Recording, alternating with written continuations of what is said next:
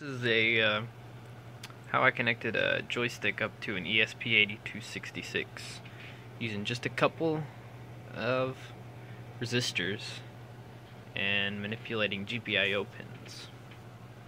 So I'm going to turn this on. Basically the way it works is each one of these has an output voltage, or two of them have an output voltage, one for X and one for the Y.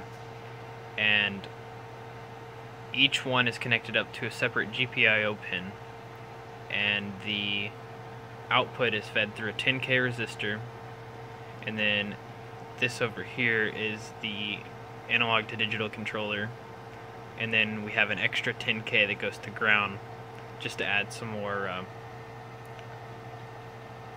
This is actually for it to bring it down to 1 volt, since the analog to digital converter goes from 0 to 1 volts.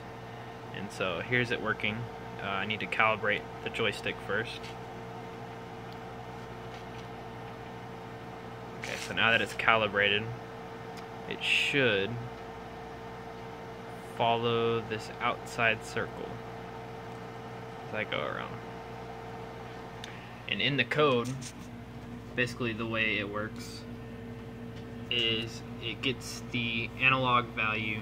Well, first it sets the pin mode for the that's connected to the X. It sets it as an input, and that allows it to float so that it doesn't actually create a voltage on the rail. And the other one is set to an output and then is brought low. So when it's brought low, that input from the joystick it just goes away, and so the only one we're looking at is the X, and then it just returns it. And the same thing for the Y, only just they're swapped, the pins are swapped.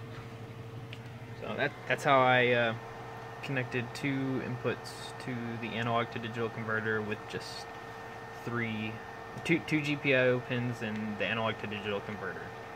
This is just a lot more simple than a multiplexer or something like that, and is easy to just implement without having to have an extra chip or anything like that. Alright, thanks guys. This was